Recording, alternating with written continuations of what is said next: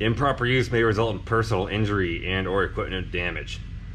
Here comes the fun part. We're gonna show you something right now that is probably the coolest battery upgrade for your diesel truck Duramax that you didn't even know about, because we didn't even know about it. I don't know, the whole concept just blew my mind. Sounds really cool. Haven't actually experienced it yet, but we're gonna go through it and do it all in here and see how it goes. Basically what we're doing here, we got this stuff from Excess Power Batteries, and this is the battery. Now the real magic happens over here. This is not a battery. It's very light. It's, you know, in a battery case, but it's actually a really big capacitor, or a series of capacitors in a case that makes them be able to go into a regular battery spot. It comes with a light bulb to charge it so you don't zap yourself, which we're gonna have to figure out how to do here. It has instructions so you don't, you know, explode yourself.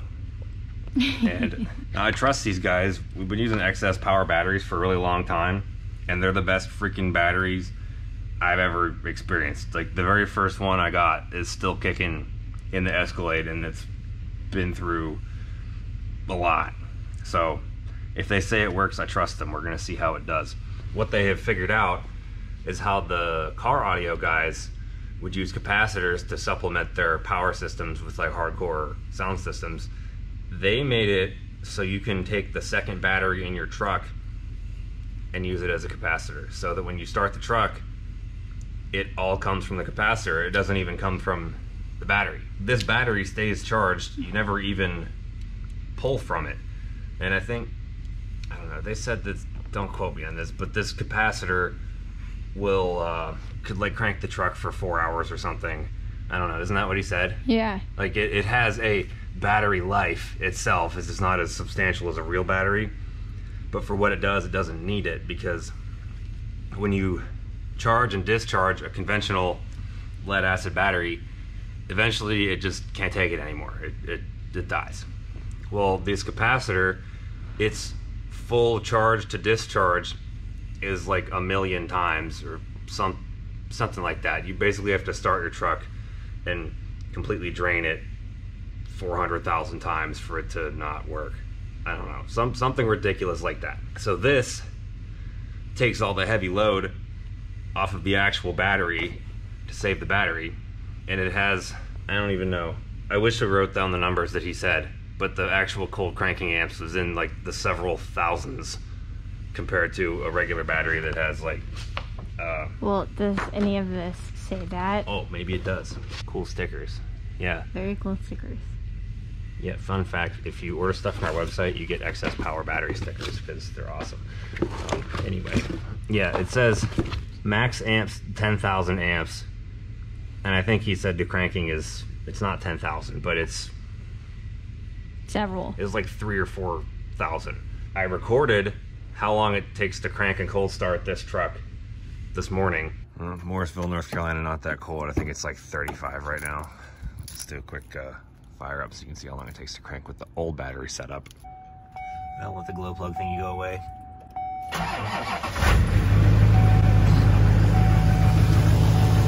And we will compare that to how long it takes to crank and cold start this thing tomorrow morning in the same temperature, just for fun. But now we have to put the side post terminal adapters on both of these and do this thingy with the light bulb to charge the capacitor. Improper use may result in personal injury and or equipment damage. Well, just don't mess it up. Ground negative, lead cap to terminal, touch positive lead to loose bulb wire. Bulb will illuminate, remain connected. Bulb will go out when positively charged. Ready to be connection and use. A little bit of a grammatical flub.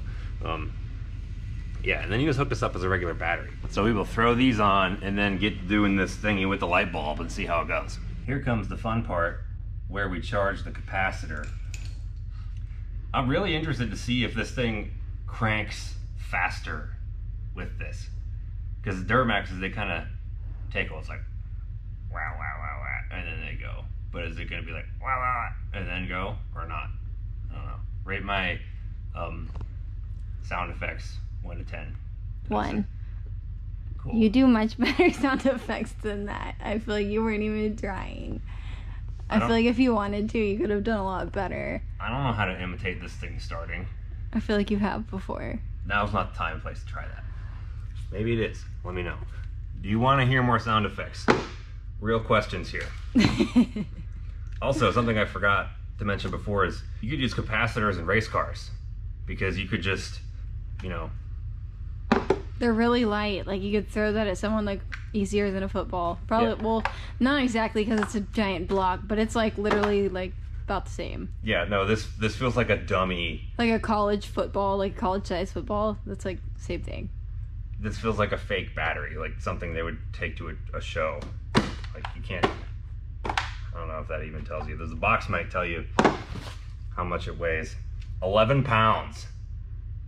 Yeah. 11 pounds. This thing is like freaking 30, 40 pounds. Yeah, because we're trying to save weight here on Elvis, you know. Ground negative lead cap terminal, we're using the jumpers for that. I already charged this battery, so every time I do anything with jumper cables, I feel like mad scientist. Like, I don't know, just weird stuff. Okay, touch positive lead to loose bulb wire. Bulb will illuminate. Ready? Yeah. Ooh. Wow. That is bright. Yeah, I wasn't expecting it. That's extremely bright for a little 194 light bulb. I can't even look at it. Is that what you're supposed to do? Yeah, you're supposed to wait until it's steaming, baby. Well, is it supposed to be steaming? I don't know. It doesn't say to let go until it's done. It is definitely smoking. Yeah. My eyes hurt. I can't look at it. I'm looking at it. I'm watching it. Is it gonna catch on fire? Oh, something else to note. These capacitor units are made in the United States. They do not make the lead acid batteries in the United States because you can't. Those have to come from overseas. They do from everywhere.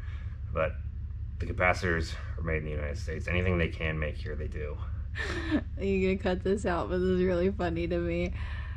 D3400. It's got 12 M power cell. I don't, where? On the side of it. It says it. It says on it. Yeah. 12 M power cell. And D3400. What? 12 volt AGM power cell. Yeah, but it says to me. Dang, when is this thing gonna turn off? It's been on forever. Does it turn off when the bulb stops or whenever it melts? Well, we have the instructions here, but we talked to them at PRI and explained exactly how to do this. He even had a little light bulb and everything there. But to me, it sounded like this would take about 10 seconds, and it seemed really fast, but... Did you, like, charge the battery too much? Is that a thing? It shouldn't be. I mean, I used the charger I charged it with is an XS Power brand charger, so it's like the thing from Finding Nemo. Whenever they're at the bottom and there's like the anglerfish. Yeah. Everybody wants to eat it. Well, everybody, she's gotten bored and used the tripod. Just gonna leave me here like the little Dutch boy with his finger in the dam. I'm laying on the ground here with you. I'm just tired of holding it. This clip is now 13 minutes long. Still there. We will report back when it stops or melts. So finally, what is it, like almost an hour later, it's off. You gotta do the SpongeBob like the 3 hours later, yeah. Even though it's not. 3 hours later. I thought this was a pretty quick process, but it wasn't, because I actually messaged the guy and he said it's about an hour. I'm like, oh good, I sat there for maybe 10 minutes holding it myself thinking it would turn off any time now.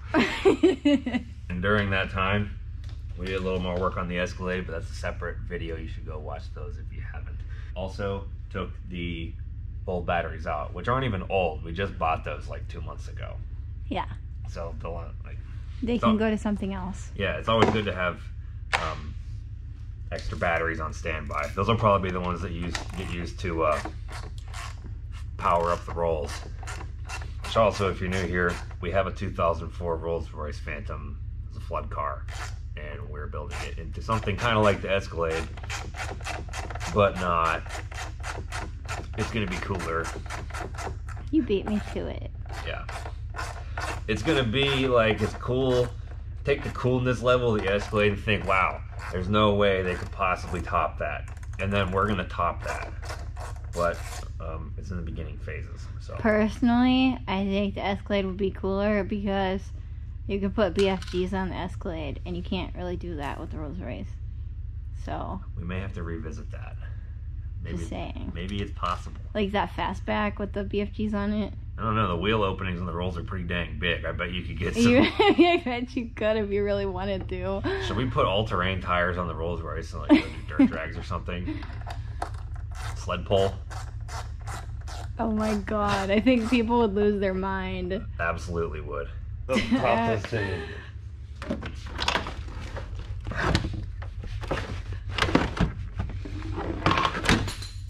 And drop everything at the same time. It didn't say which way to do this, but I would imagine that the primary battery spot would go where the actual battery goes, and you put the capacitor where the auxiliary battery goes on like a 2 battery diesel truck setup. So that's what we're gonna do first.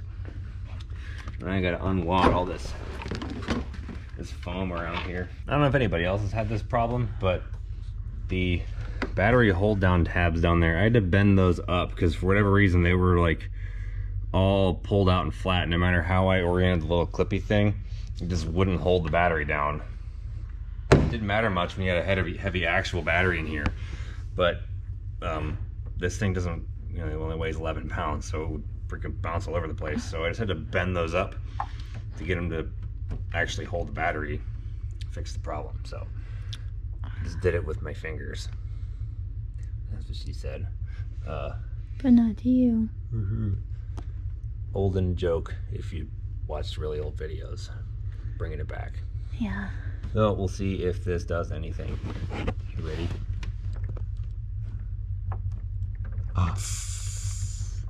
It didn't do anything. That must mean it is successfully charged. Cool. We need to show you something. We need to show everybody something.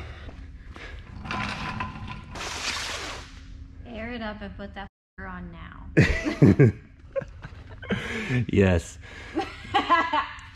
That's a 265/75/16 truck tire, and it is like basically the same diameter as the freaking 24 giant wheel on here. This thing's big. This is a big freaking car. It would fit. Maybe not that exact, you know, we're not gonna put 16s on it, but we could have a setup that's like, you know, that would work for that. You gotta have the clean white letters on there, even though the rest of the truck hasn't been washed in like 6,000 miles, which is impressive that it looks as good as it does.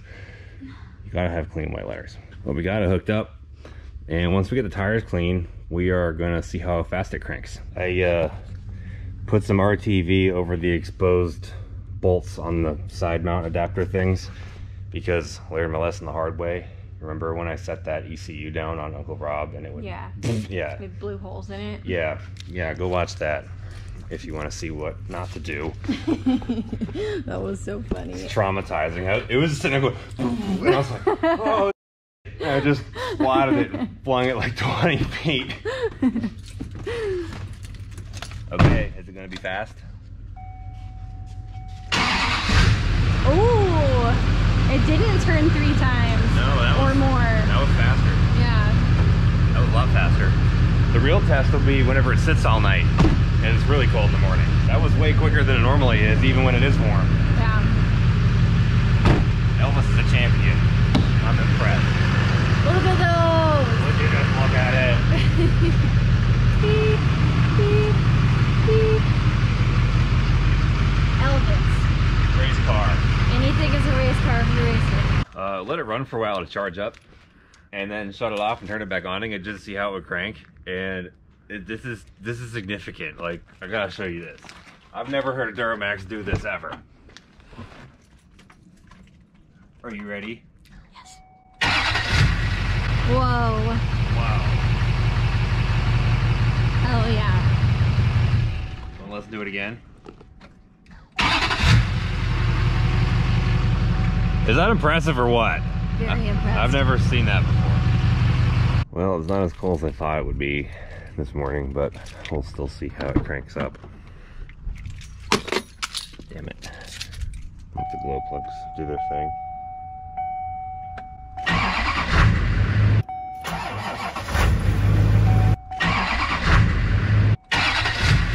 If you learned something or found that interesting, do us a favor and send it to one of your friends that you think might be able to benefit from this. Now, Elvis doesn't have any, you know, hardcore audio equipment or accessories like a plow or, you know, anything like that on it yet. I mean, it's not going to get a plow, but you never know. Be like running a winch or something even, which we would be doing. That's huge. You know, that can help people. Check it out. Help us out. Send it to a friend. Hit that subscribe button. Check out the Escalade videos, the Rolls-Royce moldy car gutting, all that stuff. If you're a long-time viewer, we appreciate you. You know that. You've been here long enough to know that. You know that doesn't change. But if you're new, we hope that you become a long-time viewer because we care about everybody here a lot. We're super active in the comments, so leave a comment. Were you impressed? Confused? What do you think? Have you heard about this before? Because I'm pretty sure they do that in big rig stuff sometimes and things like that. So start a discussion in the comments. Talk to us. We want to talk to you. 3 hours later.